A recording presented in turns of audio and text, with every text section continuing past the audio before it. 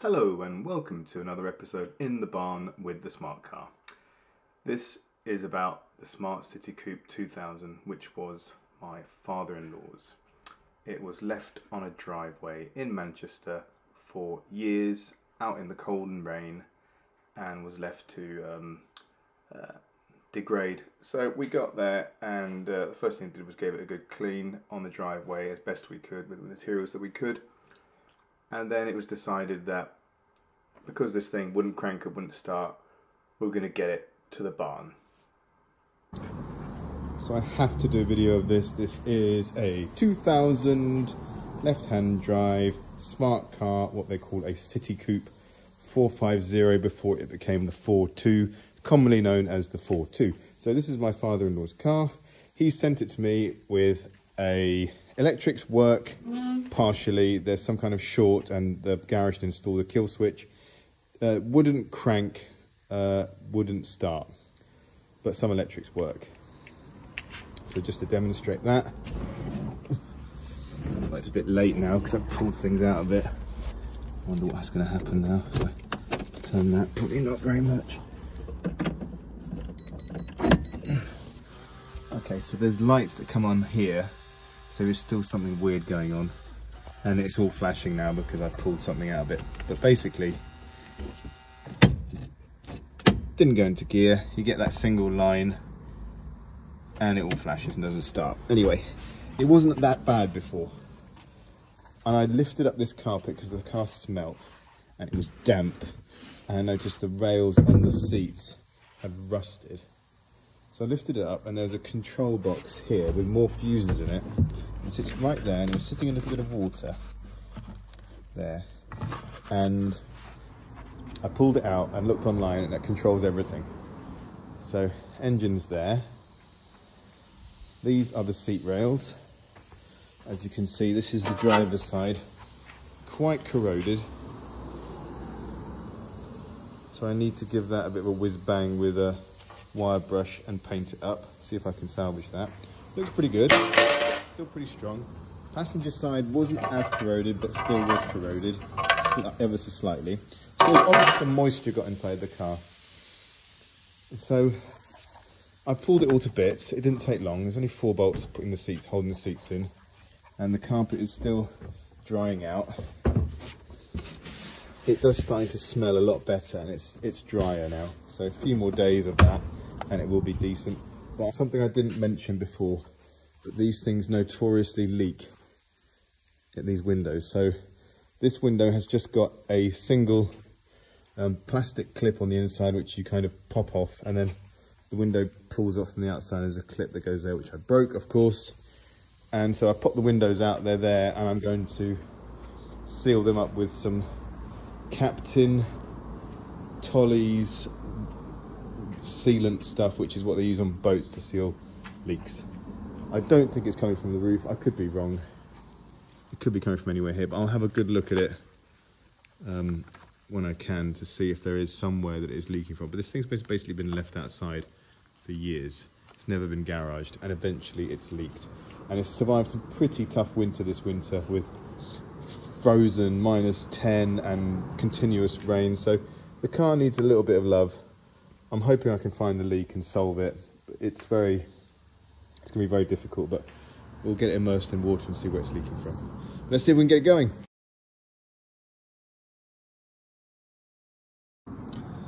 Quick video to show you the update of the window seal. So I cleaned all around them, and I was going to put this on it, but it fixes really small cracks and you kind of build it up. So I've just gone for adhesive to try and glue the original rubber or neoprene kind of seal back down. So wherever it was coming away, I've kind of got in there with this rubber sealant and stuck it down. And I know it's flexible, fibrous, so this one was the good side. I also looked at this, found some of this. I think it's like some neoprene type sealy, double-sided sticky tapey stuff. I was going to stick that in, but I thought if you go too thick around here, it's going to be hard to put it back on that. It's going to be hard to compress it because the clip comes in from the inside and kind of pulls it tight. So I thought it'd be best just to maintain the seal and just integrate that. This was the bad side. especially this lower end, was all kind of come away, and so I've glued that all down and given it loads of this adhesive stuff to glue the old seal back in. I'm a bit worried about this bit because you need that contact with the glass to make the seal. So it's kind of fingers crossed. Let's see if that works. I've gone a bit overboard on this side because it was coming away from most edges. For my YouTube channel, so I took the windows off. I've cleaned all the black stuff. That was the previous seal residue all around them. Got that all off, both sides. I'm now in the process of, I hoovered them up. As you can see, things like that need a good scrub. Maybe that's the offending article, maybe that's where it got in. So I'm checking both sides. So I've hoovered all the way around them. I'm just giving them a scrub with a little brush. Then I have the solution of the thing with the thing with the thing. Where's it gone? Yaggity yaggity yag. Okay, I can't find it. Captain Tolly's window sealing, blah blah blah. A boat door window crack thing. So yeah, that's around somewhere. So I'm gonna have a little play with this, have a good inspection all the way around the seals to see which ones, where it's leaking from where, give them a really good clean it all up so I know exactly what I'm looking at, and then refit. I've found new clips from a Halford's clip thing to go in here. Goes in there like that. Replacement clip from the Halford's generic clip thing. And I also found something to go at the female end. Where is it? Come on. I found some little, anyway, they look like this. They're little BMW side skirt clips. I've just crimped them a little bit. Here they go. I crimped them a little bit. They would normally be in there. I hope they fit. Let's have a look. So you get your clippity clip and you put it, it will go in there. Oh, it doesn't fit. Oh, there it is. It'll go in there. I'll bang that in and I'll make sure it receives the male end. Oh, there's the Captain Tolly's finding fixes leaks thing. So I'll probably just do a bead all the way around and see what happens. Another weird thing on this car, and it's why they've done a kill switch, is this. Indicators no longer work. Well, the indicators work, I think.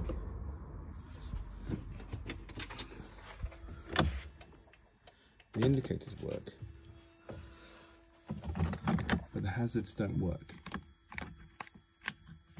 I'm not sure if that's bust. If you press it, the hazards don't come on. And they don't flash. And that does something weird, but nothing happens.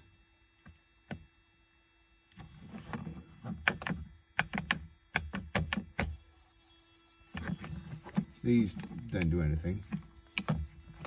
Just always on. That doesn't. Does something, I suppose. Well, it's gone off now.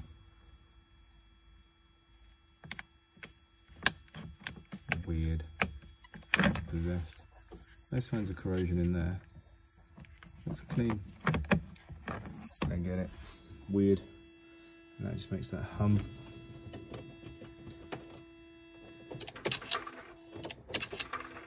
These are all buzzing away. There's something vaguely doing something in there. I'm not sure if it's a clutch actuator.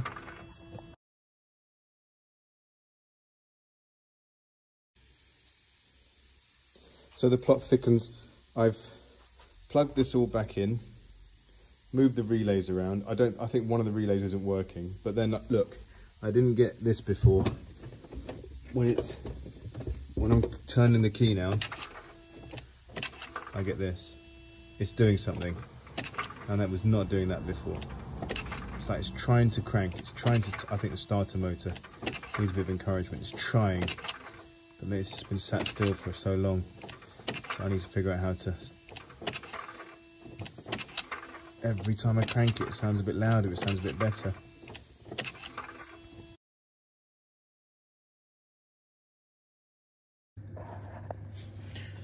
This is under the Smart City Coupe. As you can see, I have stripped the bolts times 1, 2, and 3. And I've just been applying loads of heat, and I'm going to heat and cool them loads of times now over the next few days to try and loosen them off. I'm going to give it a little tap, and then I'm going to, I don't know, I'm going to start off by cutting grooves into them and then trying to put a screwdriver in them to turn them on a ratchet. Just looking at the starter motor on this thing. This was serviced in Smart Macclesfield, and they've said the starter motor has been replaced. That looks corroded and nasty and badness all around, and I don't believe that is a new starter motor. Exhaust is brand new. Exhaust is brand new, but they haven't changed the lambda sensor. In fact, it's cut, so I can't get a view of that from here. Well, I did from the top, and I'm going to take the top off this thing and look at the lambda sensor. But the new exhaust looks brand new. It just looks lovely. Yeah, never done anything in this life, this exhaust, but it's yeah, expensive nonsense.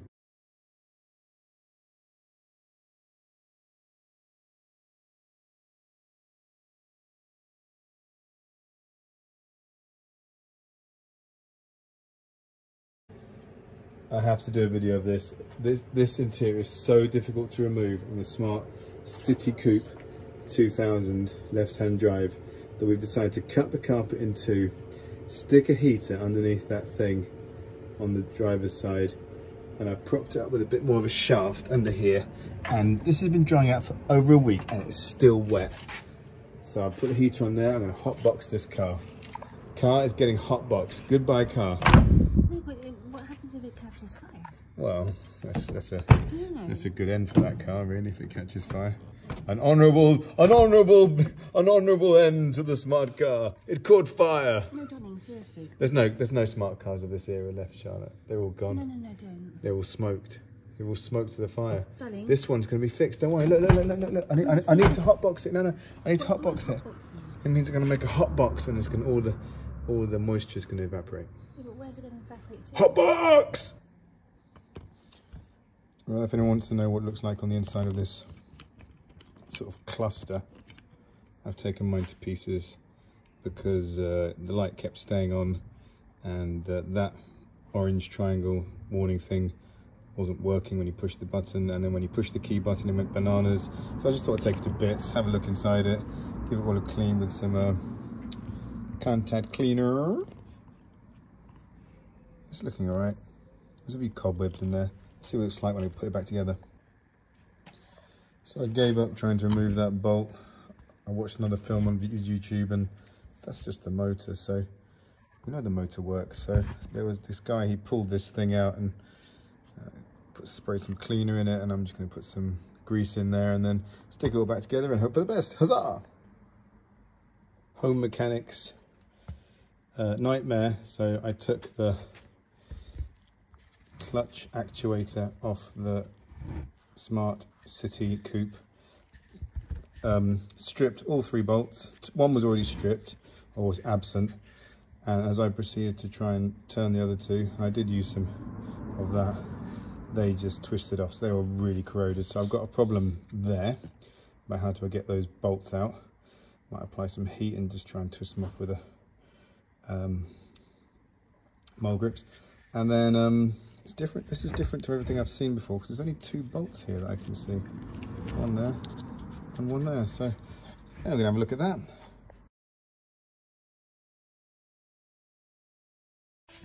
Another episode of In the Barn with a smart car. So I've got to find the starter motor solenoid. I'm pretty sure it's there. There's a noise. Yeah, it's okay. And what we're going to do now, Mummy's going to start the car and I'm going to tap the solenoid. Okay, Mummy, so you turn it. Now? Yeah.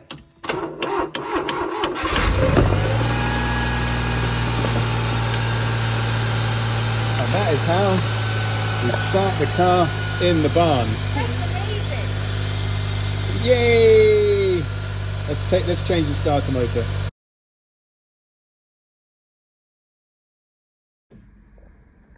Oh, let's start this up. Key, unlock, key, it's in reverse, foot on brake, neutral, start first time, engage. Oh, for fuck's sake! Okay, so basically I changed the starter motor, put the clutch actuator back on, and now when I try and put it in gear, it does this.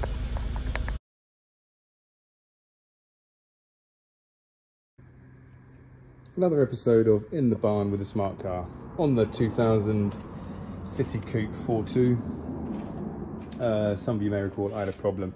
I took the clutch actuator off to service it, and in doing that I stripped 2 bolts. So I've spent a long time trying to weld the bolts out. Successful on 1, failed on 2. I managed to drill 1 out, and I've now managed to tap and die an M6 thread into that space, and now I'm trying to get the clutch actuator back in, and I want to just share a bit of my misery with you. As you come under the car, you see the clutch actuator. So I've got bolt 1 and bolt 2, and I have to get that right over to the right, and similarly with that one right over to the right, in order for that to engage the clutch properly. The problem is I've only got 2 hands, I'm not an octopus, and I really just cannot do it. I'm just trying to think, how can I get something like a bungee or some loads of cable ties to pull all this across so that I can engage these bolts. There must be a way of doing it.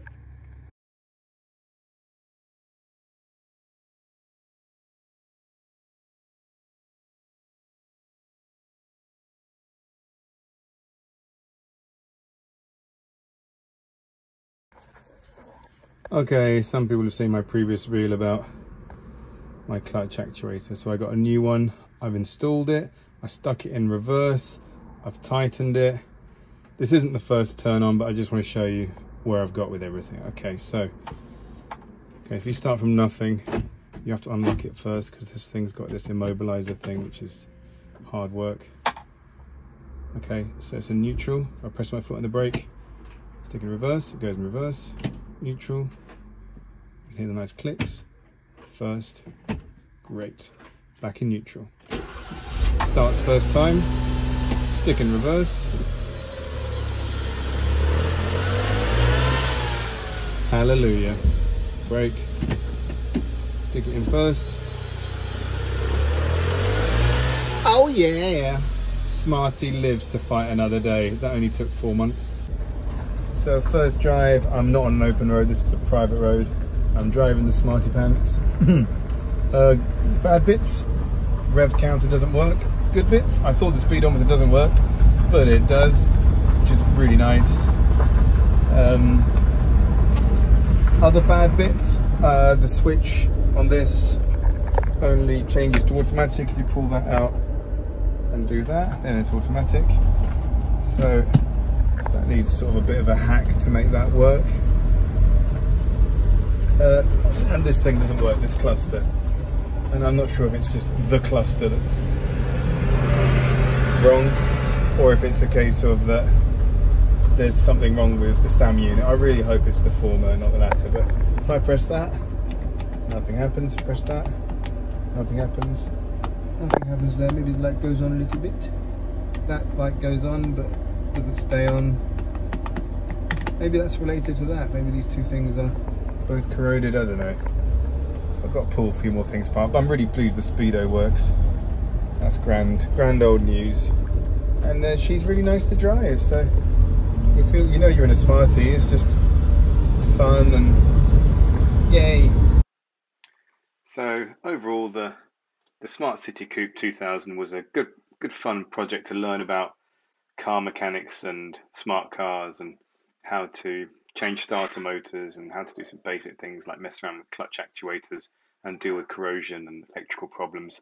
And as you can see, after I had it all in pieces and put it back together, she scrubbed up really well, came really clean, managed to get rid of a lot of the moisture under the carpets, so it didn't smell as badly. I gave it a lot of ventilation, ran it for a while, drove it, passed its MOT, no problems. As you saw in a previous clip, what I thought was the starter motor was actually the gear change motor, and that was really corroded. And I think that was so corroded it was causing a bad earth. So I did sell this car on to a student who didn't drive it, and the battery died. I think if you're going to try and restore one of these things, then I wish you luck. Lancaster Bomber.